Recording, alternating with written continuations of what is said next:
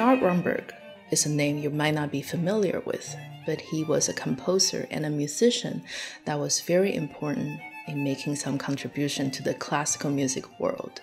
He has made some innovations on the cello design, including lengthening its fingerboard and also flattening the side on the C string. He has also consolidated the clef use for cellos. So this work, Theme of Mozart No.1 for violin and cello, is a very rare gem, but it's a wonderful piece. After you listen to it, you might still wonder, who is Romberg as a composer? Because it sounds like Mozart.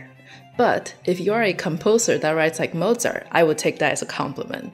So it's actually a very charming work. It uses the theme of Mozart's Marriage of Figaro, and you will hear multiple characters that uses the same thing. Sometimes a little sneaky, sometimes a little funny, humorous. At times it's singing and sweet, and at times it actually sounds very busy and a little messy. Just sounds perfectly like opera.